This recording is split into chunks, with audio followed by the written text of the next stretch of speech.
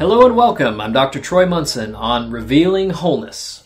Today, about 3 months ago, we did a couple of podcasts on gastric bypasses, the sleeves, all those things like stapling the stomach, all those kinds of surgeries. And I had a client come in the other day that talked about, what do they do now?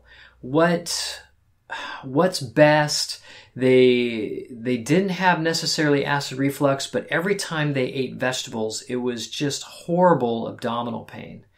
And so for some of you out there that are struggling with this, the inability to process some of those fibers, the fibrous foods like vegetables, even she said it even gotten as bad as now it was difficult to eat meat.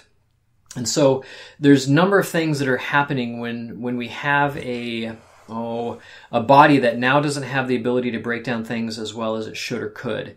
And ultimately, we want to go with high octane fuel in her body, and she's doing a good job, I think, dietarily, but her ability to process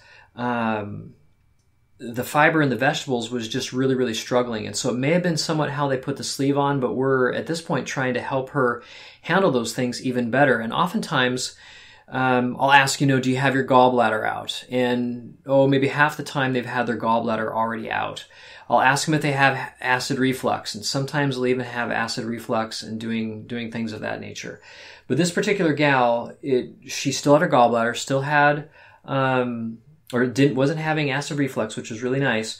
And ultimately what we're thinking is that she's got to break down her food, but as it hits the gut, she doesn't have enough bile coming out of the liver in order to process. And oftentimes if we're overweight, we're going to have more sluggish bile that's in the gallbladder. And the more sluggish the bile is in the gallbladder, the more we produce stones, but the less the liver is able to flow bile through it to actually detoxify the blood. And how we deal with that, as you've heard me in other podcasts, we do things like beets and beet greens. And many people don't like to eat beets and beet greens because, they taste like dirt. Or at least they taste like dirt to me. I'm always interested when I find somebody who loves beets. I just think they like eating dirt. But at this point, I'd rather take it in a pill myself. And so we'll do some things that will basically thin bile. And the biggest thing that's lacking that's in beets is betaine. And betaine is a B vitamin that thins bile. And so now it helps detoxify the blood, helps get estrogen out of the blood, which is really what creates fat cells and creates weight gain.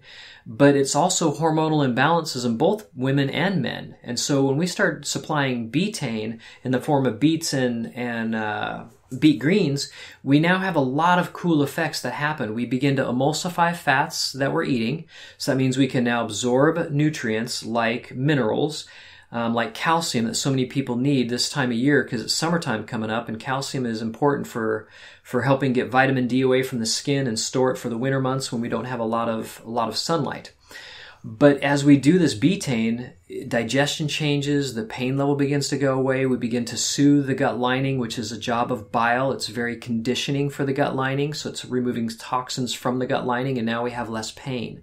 So let's say this woman, as she's beginning to pull fat off her body because she now has a sleeve around her stomach, she's beginning to burn fat, and out of that fat is coming a lot of estrogens, a lot of toxins, and it's likely irritating the gut. And so we just need a lot of extra bile. So, for those of you out there that may be experiencing those same things, that's one portion of her care. She opted to come in and get fully tested so we could see what else was happening in the system. What do we need to do hormonally? What do we need to do nutritionally to try to ramp up her ability to absorb nutrients because she's just not getting as much now? And all those are concerns when we go through a surgery of that nature. So let's say you're having acid reflux. We would definitely want to do some things that are beginning to rebuild your acid ability. And we've even talked about in podcasts like I think the one on the fermentation, you'll hear me talk about Zypan, but we just had one not just the other day on E. coli, and we talked about needing a strong stomach acid and the pancreas making pepsin, which is a really strong acid for our stomach, so that we can fully digest our food and absorb it correctly. So all those things are in the mix.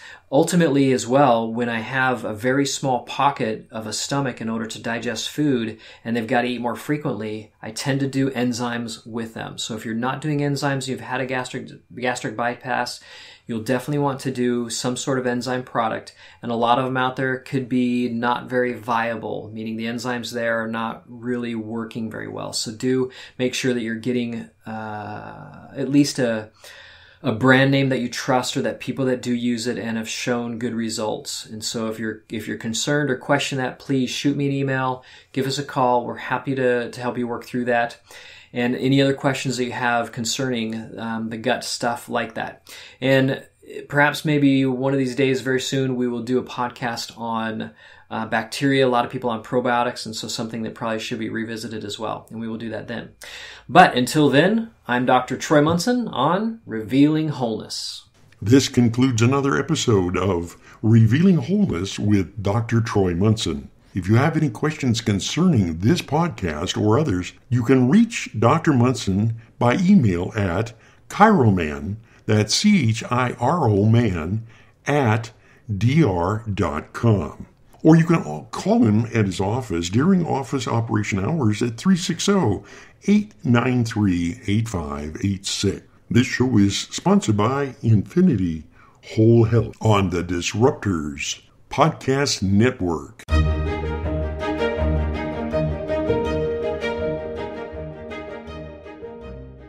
The information on this podcast from Dr. Troy Munson is meant to educate the listener on a variety of health issues. It is not meant to diagnose or treat any conditions.